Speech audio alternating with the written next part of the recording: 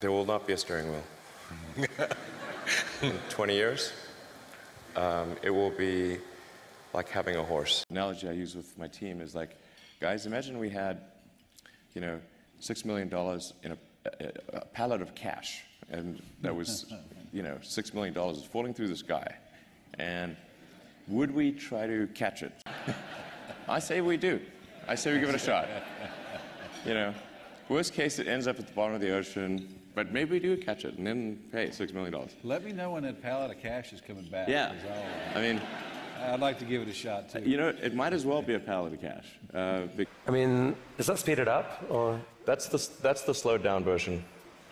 First generation was parachutes to a water landing, then, arguably sort of wings and gear, landing legs, landing gear. Then like the sort of third generation is propulsive landing with precision. If you saw a movie about the future with aliens landing, how do they land? Like that.